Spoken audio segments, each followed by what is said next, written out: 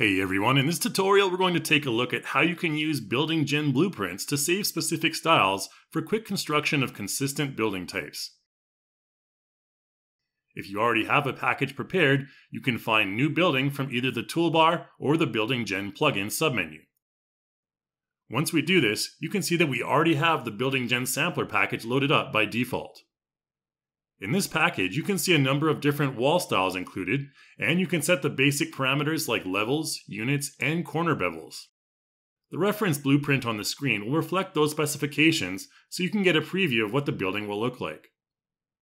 Under Detailed Settings, you can assign door and window positions according to your preference. In this case, we only have a single door set, so if we click Randomize, it will only place a single door regardless of how many door position sides we have selected. If I hit Build with the brick wall style selected, you can see it will generate a beautiful brick building according to our set parameters, matching the blueprint preview. Once your building is built, you can select other styles and hit Replace to replace the original style while keeping the construction consistent. In this case, we're using white plaster. We can move our first building to the side, and this time construct a building that could be placed on the street corner. New buildings will always be constructed at the scene root. Because we still have the white plaster style selected, the aesthetic will remain consistent.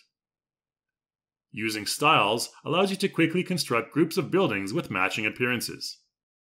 One cool feature with BuildingGen is the ability to change the style of specific levels. In the BuildingGen plugin window, we can click on any of the levels of our existing building and hit Rebuild. It's important to select Keep Structure here if you're only replacing the style and not the entire structure. Here I can select the brick wall style, and with the first four selected, hit Rebuild to see a combination of these two styles. I can do the same thing for the smaller building as well.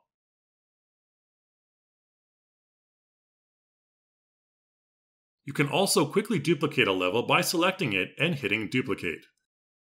This will add a level above that contains the same style. Hit Delete with the level selected to delete that level. To modify the style within a level, make sure that that level is selected, enable Keep Structure, then change the level type to Top Level and select a different style. You'll see that the middle level will now change its style to brick, and it will be much shorter as that is how the top level is defined. You can also change the order of your levels as well. We can move the top level that we just created lower down the hierarchy to simulate a sort of mezzanine between the first and second floors. You can use this method to create a bit of variety between your floor heights. Okay, we've looked at how you can use style templates to create variety in your buildings. Let's look next at the individual components of these styles and how you can change their settings. I'll start by creating a simple corner building here. When it's finished, I can go up to Custom Style, and you'll see the Custom Style window pop up with all of the individual components of your currently selected style, including materials. There are sections for your wall, floor, and pillar components, as well as first, middle, and top floors. In the regular section, you'll find elements that are meant for 90-degree facing walls, while under Cut Corner, you'll find elements meant to be used on the corner section of the building. Mousing over the thumbnail will give you a larger preview image. If I want to replace a specific element in the Cut Corner section, I can select that same element.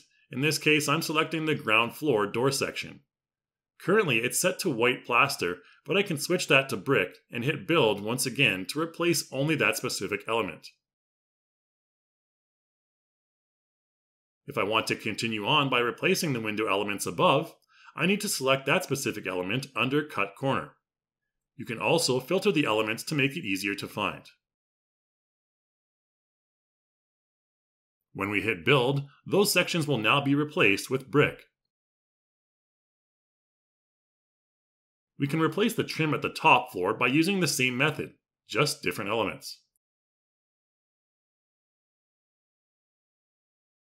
Use the same process, this time choosing the relevant regular element to replace the trims on the top of the sides. What we can do now is save this specific blueprint configuration so that we can quickly apply it again later. This will save as an iBuilding config file, which we can find in the Content Manager. Again, it's recommended to capture a thumbnail of your blueprint for easier recognition.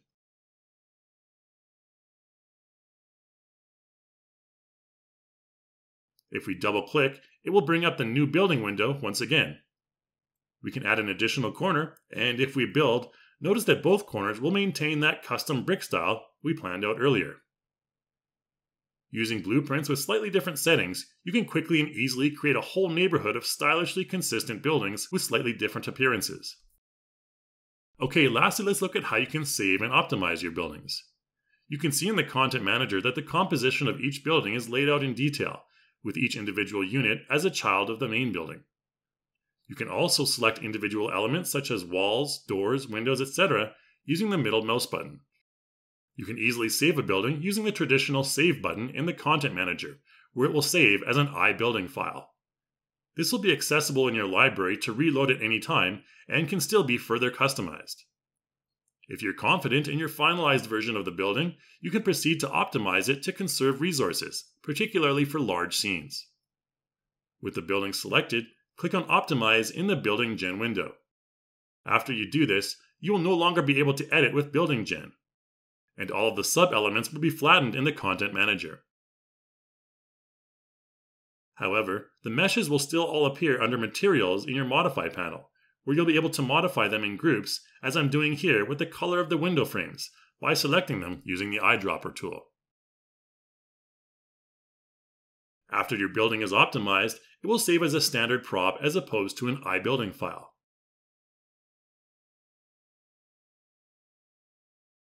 You can also optimize a number of buildings at once. Here you can see that I've set up numerous buildings, and upon playback the FPS is noticeably low.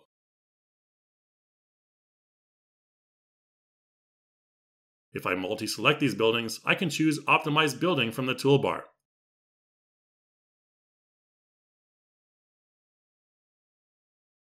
Now when I play back, we'll get a noticeable increase in performance due to the optimization. Be aware that the optimization is irreversible. That's it for this tutorial, guys. Thanks for watching, and I'll see you in the next one.